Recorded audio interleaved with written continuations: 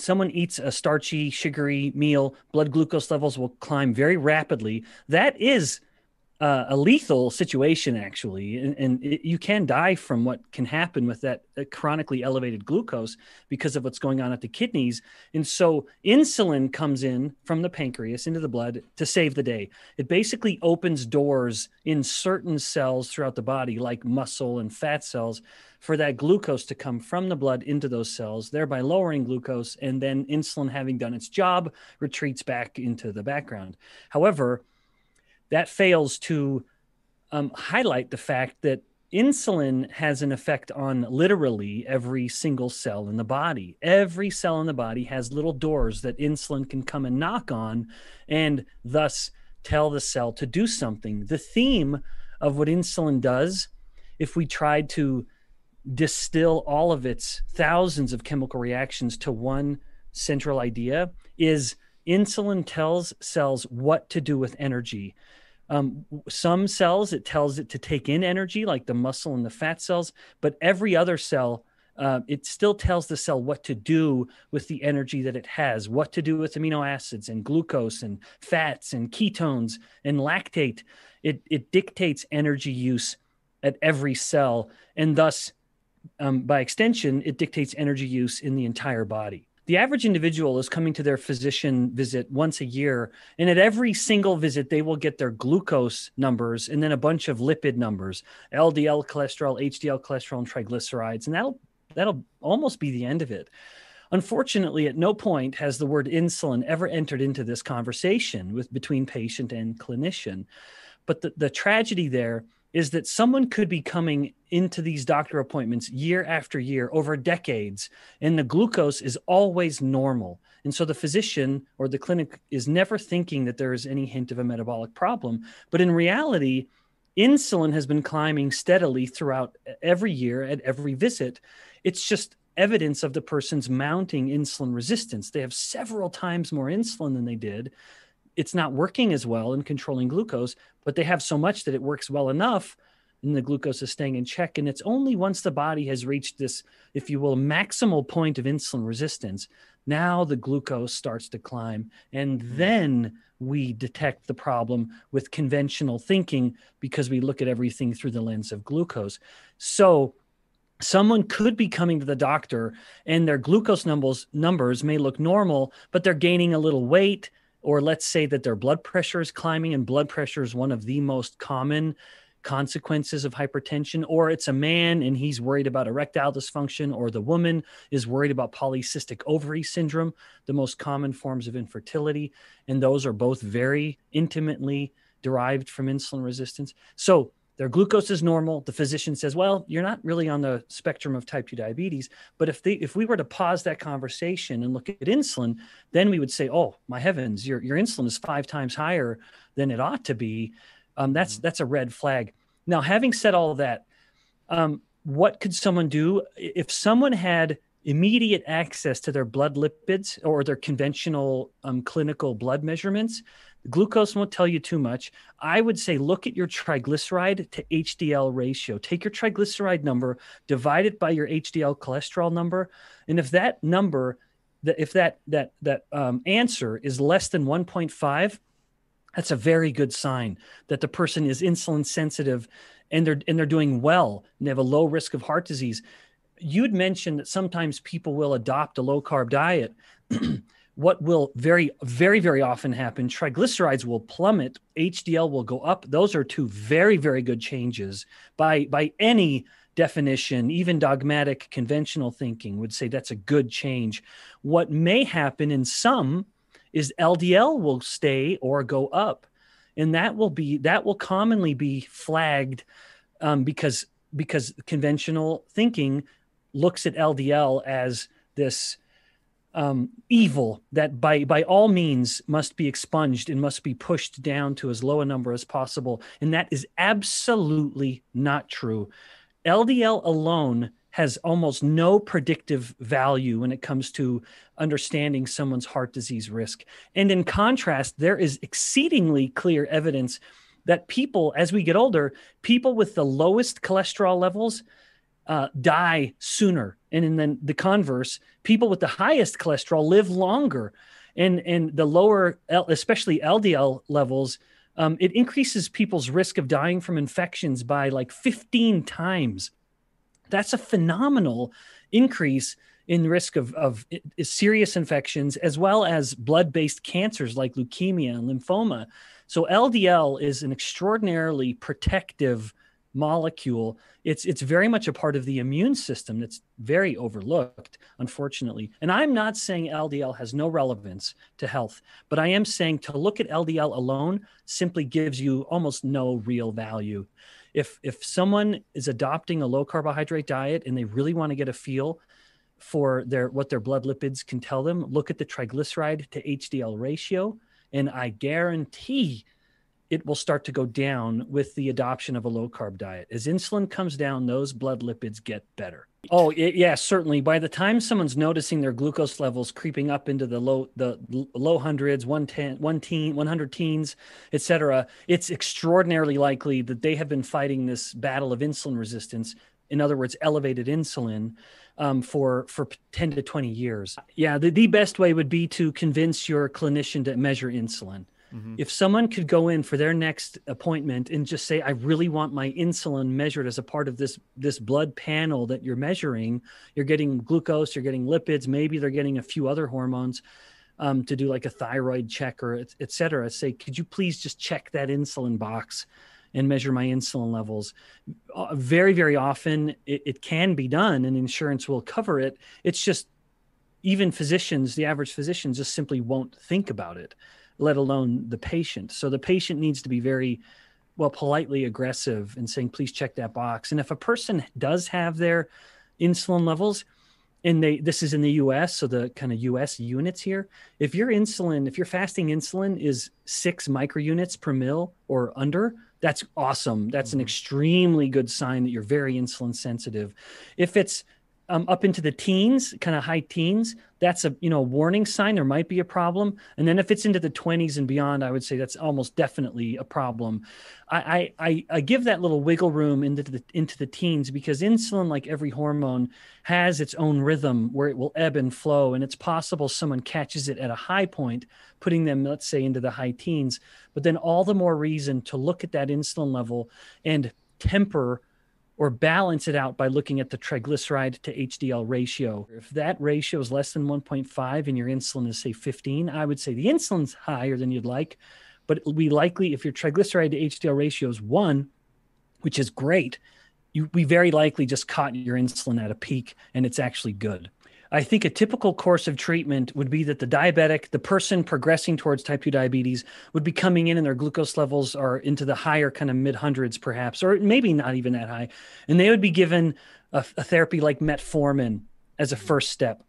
And then, like all drugs, that has diminishing returns. And if still with metformin, insulin is staying into the hundreds, then it would be something like, all right, let's progress to insulin. And insulin works. And let me elaborate. So the paradigm was, as I outlined, where a person has been living a life of elevated insulin, and now the glucose starts to climb. And because we look at type 2 diabetes as a glucose-centric problem, the average clinician will say, well, I don't care what the insulin levels are. I don't even know what insulin levels are. Let's just put you on insulin therapy. Now we're going to push your insulin to a super physiological level, and it works at lowering the glucose. Glucose comes down, and because that is the clinical metric of interest, that would be considered a success. But the great tragedy in that paradigm is the person is already swimming in a sea of insulin, and not to get into a different topic, but the chronically elevated insulin is a large contributor to the insulin resistance in the first place. Giving a type 2 diabetic insulin and hoping it will treat their problem is like giving an alcoholic another glass of wine. In both instances, you're giving them more of the very thing that's causing the problem. Mm-hmm. So in type 2 diabetes, which at its foundation is a disease of insulin resistance, which is almost in very large part caused by the chronically elevated insulin itself, by dumping more insulin into the system. And this is what happens. We make the type 2 diabetic fatter and sicker. And this has been measured. There is no clinical outcome that is favorably impacted by giving a type 2 diabetic insulin, other than you lower their glucose. But we lower their glucose levels, but they get fatter and they get sicker. The more aggressively a type 2 diabetic is using insulin to treat their glucose or to lower their glucose, they have significant, like multiples, 2 to 3 times higher risk of dying from heart disease, cancer, and Alzheimer's disease, let alone gaining 20 pounds over 6 months. Giving a type 2 diabetic insulin is a wonderful way to make them fat and sick and kill them faster. There's just no other way to say it. I don't think it's bad. And I say that just because we know there are people who do that, like individuals who actually adhere to very, very strict ketogenic diets in order to control their epilepsy. For example, I know people who adhere to it in order to control migraines, where the moment they get off a ketogenic diet, they get really debilitating migraine headaches. And I know of no negative consequences in these people. So I would say you can certainly adhere to a strict ketogenic diet long-term. And if you do have that reverse metabolic inflexibility, it doesn't matter because you're doing it in a state of low insulin, and that low insulin is going to keep you healthy and lean at the risk of oversimplifying disease. However, for the rest of us that adhere to a low-carb diet to just be lean and healthy, my priority is to be a healthy, involved dad, and someday to be a healthy, involved grandpa. I'm kind of thinking long-term. I want that. I want to be that kind of grandpa. That's why I adhere to a low-carb diet. But I also live in a family, and we have carbohydrates around. I end up adhering to what some would call a cyclical ketogenic diet, not because I feel a compulsion to sprinkle in carbs. It's just the practical way of doing it for me in my home, where I am very, very strict with every breakfast for myself. I'm very strict with every lunch for myself. And at dinner, depending on what the family is eating for dinner, I will be a little more liberal with carbohydrates. The fact that it keeps me a little more metabolically, genuinely flexible, shifting between the fuels, that's nice, but that doesn't worry me necessarily. However, maybe having said all of this, the person who's adhering to a very strict ketogenic diet and then they have one horrific cheat day or cheat meal, I do think that can have negative consequences. A paper was just published last week, which took people, this was a randomized double-blind controlled trial. So it is powerful in that regard, and its conclusions can be looked at as very authoritative. They took people with diagnosed, confirmed fatty liver disease, the most common liver problem. And the only intervention was to have one group eating less fructose. And they had much more substantial, significant improvements in fatty liver disease. So I do think we ought to be scrutinizing insulin. And I would say never drink your fruits. Eat them. Don't drink fruit. Eat it. First order, my sentiment is always, whatever the carbs are, let them be fruits and vegetables. That's sort of, and done. Those are your carbs. And the next order thinking would progress to vegetables that grow above the ground and avoiding the tropical fruits, pineapples, mangoes, these more sugary fruits. And I guess maybe at that same order of thinking, it's really to focus on the least sugary fruits like berries, and I think citrus would qualify as well. Those are the nice ones. There is, without a doubt, protein has an insulinogenic effect. There is an insulin response to protein. When you eat that protein with fat, however, it is blunted. You've mitigated that somewhat. So all the more reason to eat that protein with fat, as nature always has the two come together, always. Well, unless it's a fruit oil like avocados or olives, which is fine. Those are fine. But focus on that protein and fat. And in the context of a low carbohydrate diet, the insulin response to that protein is significantly less than it is if you're eating protein in the context of a high carbohydrate diet. And then to bring in this new character, glucagon will act somewhat as the opposite. It's the yin and the yang of metabolic regulation. What insulin is telling a cell to do, glucagon is commonly telling the cell to do the opposite. And so what happens in a low carbohydrate diet with the consumption of protein, you do get a modest insulin effect, but it is matched by an equal or greater glucagon effect. And so I introduced this concept, newly introduced, although it's an old idea, of the insulin to glucagon ratio, in that where that ratio is staying similar to a fasting level, then don't worry about what it's going to do to your ketones, or don't worry about what insulin is going to do at the fat cell, because glucagon is there to keep insulin's effects in check. It's there to counter insulin. And so that was the gist of it. So glucagon is a hormone that stimulates ketogenesis. It stimulates lipolysis. It does all these things that we want within reason, of course, but it's just acting as a balance. Yeah. What causes it to rise? Yeah. Typically the most potent stimulus is the opposite of what insulin's stimulus is. Insulin is stimulated with elevated glucose. Glucagon is stimulated by low glucose. So anyone who's adhering to a low carb diet or fasting, their glucagon levels will absolutely be elevated. And that's necessary. It's helping the body mobilize energy, including the breakdown of glucose from the liver and the production of new glucose, activating gluconeogenesis. Control carbohydrates. And we've talked about that now. Focus on the least starchy, least sugary carbohydrates like fruits and vegetables. Number 2, prioritize protein. Make sure you're eating enough protein and you're getting from the best sources, namely animal protein. Nowadays, we are inundated with plant proteins. You walk through a grocery store, I walk through Costco, and some of the first pallets I see are these plant-based proteins. They are everywhere. We are obsessed with plant-based proteins, and that is to our detriment. Anyone listening who's flirting with plant-based proteins, stop wasting your money. So you're going to not be getting the balance of amino acids that you need, but you also don't absorb them as well. So it's another level of you not getting the nourishment you think you are. And this is quantified in humans. We know in humans that the best proteins are egg, meat, and dairy. Any plant protein is far below that. Part of the problem with plant proteins is that every plant protein contains things called anti-nutrients. I'm not making that up. It seems like it's a mythical term. It's not.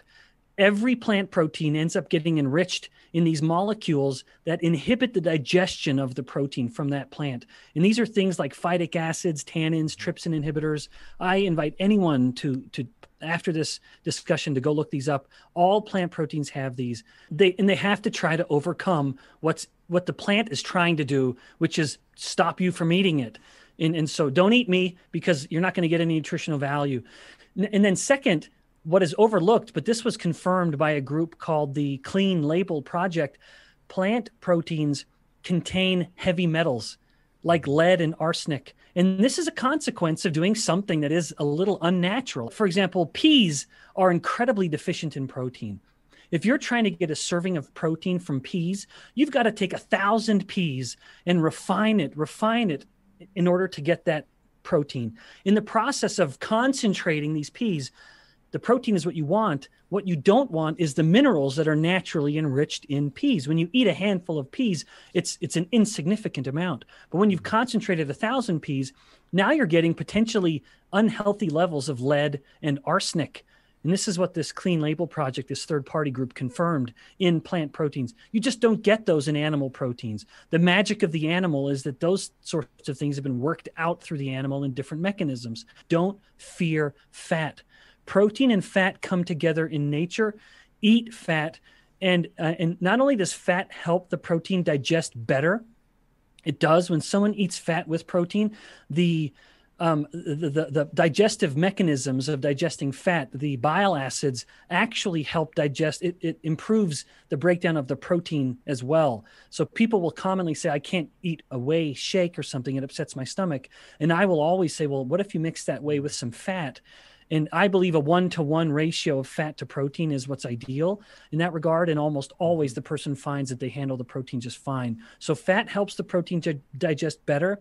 Fat and protein together are more anabolic than protein alone. That's also confirmed in humans. Also, the magic of fat is that fat has no insulin effect.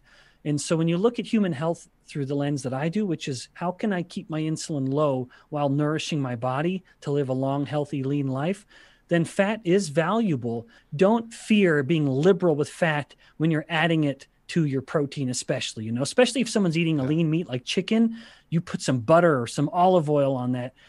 Fat and protein are supposed to come together. So those are the rules. Control carbs, prioritize protein, don't fear fat. Every one of those 4 disorders I just mentioned, where the guy's taking separate medications to treat, every one of them has a profoundly relevant connection to insulin resistance. And so the person would read the book, and in my mind, I would imagine he starts to challenge this idea that they're each separate disorders and say, well, to varying degrees, they're all coming from insulin resistance. And then the next question would be, how can I improve my insulin resistance? That is not going to be based on a drug. If you want to improve your insulin resistance, it is a lifestyle disease. The diet, the food that we eat, is either the culprit or the cure. It's that food that got you where you are, and it's a different type of food that's going to get you back to where you want to get, improving your insulin resistance, and honestly, eventually, in those instances of those 4 medications, possibly getting off of every one of them. Without a doubt, we have to account for energy. And for heaven's sakes, I appreciate that as well or more than most. My PhD was bioenergetics, which is the actual use of energy in living organisms. So calories matter, but I also think there's something absolutely foolish, if not totally ignorant, in attempting to fit a biological model into the perfect binary view of thermodynamics in the realm of physics. Mm-hmm. I think that is wrong. Mm-hmm. And to look at protein, for example, and say protein is 4 calories per gram, that's the same as a carbohydrate. BS. It's not comparable. There is, without a doubt, in organisms, hormones play a part. It is physically impossible for a fat cell to get big unless insulin is elevated. Now, of course, you must have sufficient calories to fuel that fat cell growth. So calories matter as well. But in contrast, if insulin is low, there is no choice but fat cells to shrink. And one of the most obvious examples is type 1 diabetes. In type 1 diabetes, a person can be eating 4,000 calories per day, and they may be excreting 500 of it as glucose from the urine, but that in no way accounts for all the calories. They cannot get fat, and in contrast, they cannot stay fat, which is why type 1 diabetics learn early on, unfortunately, that they can eat anything they want. And if they deliberately underdose their insulin, they will stay as skinny as they want. Now, it's not healthy. It's not healthy at all in that instance, but they've learned that insulin is the absolute controller of fat cell growth or shrinking, one way or the other. It has its hand on that lever. But again, if insulin is trying to stimulate a fat cell to grow, you have to have sufficient energy to be pulling into that fat cell to feed that fat cell growth. I just simply say it's not just calories. We have to consider the insulin, but because that view is still so counterintuitive and challenges the dogmatic view that it is purely calories, I end up saying that side louder.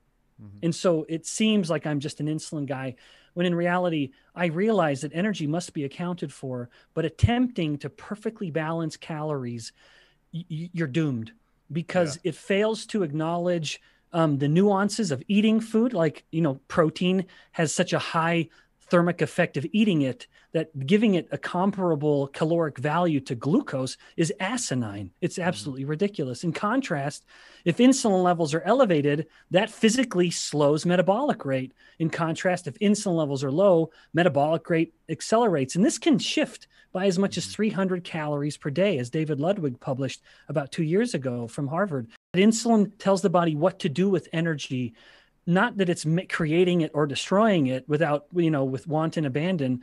No, that energy must be accounted for.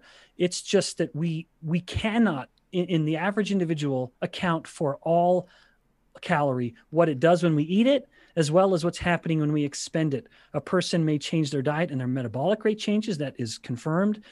Or alternatively, they're in ketosis, and now they're breathing out ketones and urinating out ketones. Every ketone is a piece of fat that in this instance didn't have to be burned as energy going up or exercising. They just simply wasted it from the body. And how is the average person attempting to track that wasted energy? Ketosis wastes energy, which is a great thing. Ketones are fatty acids which are expelled from the body through sweat or urine, without having to be burned. I would say someone who is looking at Keto Connect and wanting to make a diet change, I think there's tremendous value in doing exactly what you said. Don't count your calories. Just focus on your macros. That is without a doubt going to bump you down a significant amount of weight. Once you've come to that new plateau, if you're not where you think you should be, then it's perhaps time to start scrutinizing calorie number. But that, to me, is not the first That's not the place to start, because if you start a dietary intervention with hunger, which is what calorie counting is going to lead to, at least initially, you're doomed. Hunger will always win. So become a fat burner, start to rely on your own fat for fuel, and you're going to be less hungry. You'll naturally start controlling your appetite better. We did this study here in my lab in rodents. When we artificially inflated insulin, elevated insulin, metabolic rate was significantly reduced. And then, like I said, David Ludwig did this in humans, looked by giving them meals that would spike their insulin or wouldn't, and seeing these a change in metabolic rate to the tune of about 300 calories per day.